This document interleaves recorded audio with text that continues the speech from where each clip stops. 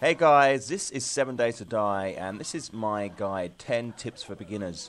It comes from 150 hours in game and plenty of tips from expert players while I've been streaming. So I want to share those with you. They've made a huge difference for me.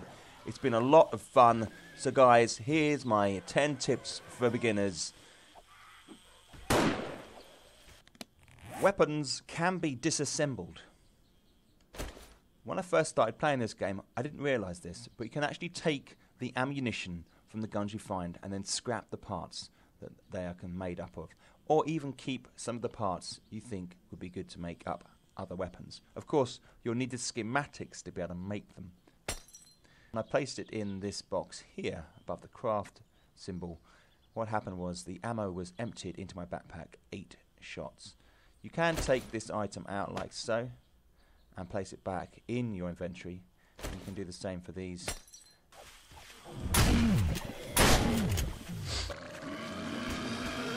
These are zombie policemen. They are an excellent source of ammunition and guns.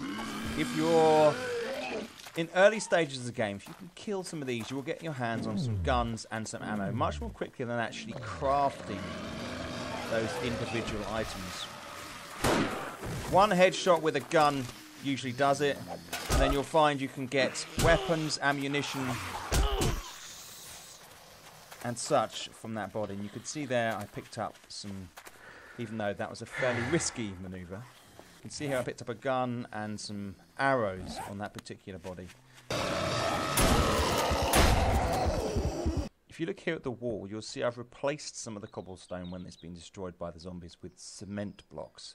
These are one of the best defences in game. You can reinforce them now, but I'm going to show you how to make cement blocks. You need a fair few ingredients to make cement blocks. Firstly, you need the cement mix. To be able to create the cement mix, you do need the schematic, so you'll need to find that first. But to make the cement mix, as you can see here, you need to create a cement mould, which is this one here. Put the mould in, you need stone to be able to make the cement mix. Once you've got the cement mix, you can actually make concrete. Once you've got your cement mix, to make concrete, you need to put the cement mix and some gravel together. You can get gravel, say, from cinder blocks. So if we have a quick look here, it gives you the option to break it down into gravel. You can also mine gravel. Once you put that together, you will get a bucket of concrete. Like so, you can see the concrete mix here. Now the next stage to actually making those concrete blocks is to have what we call rebar frames. And you can make rebar frames from short iron pipes. To make short iron pipes, you need to be able to forge iron. Let's have a look at the rebar frame here. If we make one of those. Okay, there's your rebar frame. Now you need to make sure you've got some kind of tool. I have a nail gun, which is placed down the rebar frame, like so. You then grab your tool. Now you will need some wood in your backpack. Just click it once and it puts this boarding around the rebar frame, into which you can now pour the concrete mix. Like so. Now, to begin with, it's dark, but this will eventually dry. I've actually found it doesn't take too long to do this. Once it does, it will look like one of these over here, with that characteristic 4 dots in the center. You can make 2 light sources, candles and torches. You can see the candle here. If you use torches too much in your build, when you get large zombie attacks, you can get lag. It's just a little thing that has actually caused me some grief in the past, and I thought I'd put here. One of the best ways of increasing your wellness, which increases your stamina and your health cap, is by eating good food. So one of the most common forms of food you can cook which will be really beneficial for your wellness is bacon and eggs. Obviously you need pork, you need a grill, and you need 2 eggs for every piece of pork. See here, if we look at that hover over there, that's +1 wellness. We eat that now. Another, what seems to be a fairly basic tip, is to always carry frames with you. And the reason is you can use them to bridge areas. So here you can see I've got a jumping platform onto one of the walls around my base. And below we have spikes. Now, zombies could climb across here, but I can quickly take away these frames and suddenly they cannot get into this location. If you are to fill those frames, you have to destroy them before you can pick them up. And in fact, you won't pick up anything but debris. So always carry some frames with you. You can see here. And you can also use them to block doorways.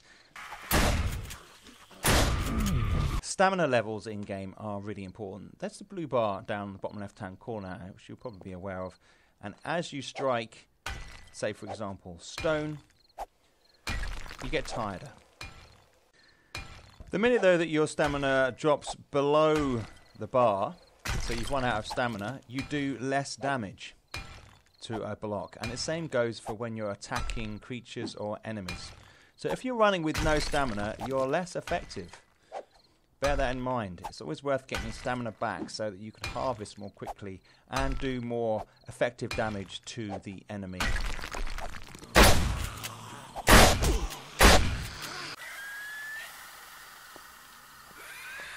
This is a spider zombie that can climb walls. Damn. They are pretty vicious, okay? They also call in other zombies to combat situations. They will run in, so you have to try and get rid of your spider zombies if you can. They will keep calling new zombies to fight. If you do make pits to trap your zombies in, they will tunnel towards your base and your location if they sense you. They are, in fact, in here. You see, they've tunneled a escape tunnel, if you like, all the way through here into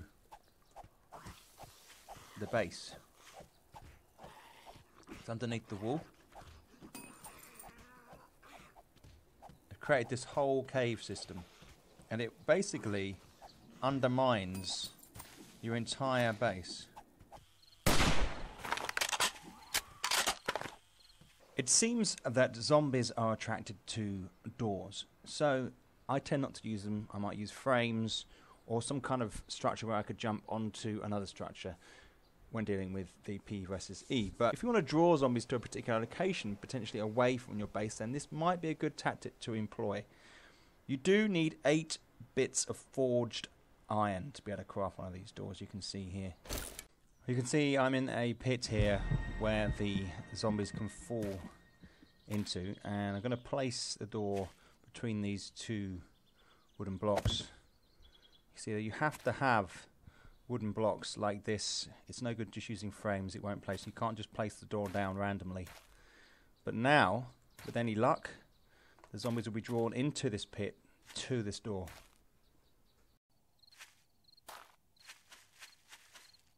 You can make your own water supply, your own well. You can see here, I've got one here. I've just built some cobblestone blocks around. I think you can use just about any type of block, really. All you need to do is build a bucket and do that using forged iron.